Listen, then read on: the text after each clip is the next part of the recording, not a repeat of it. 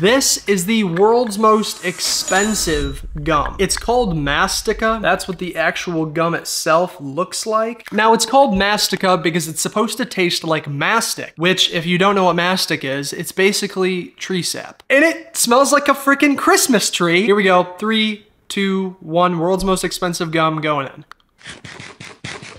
Hold on. Okay.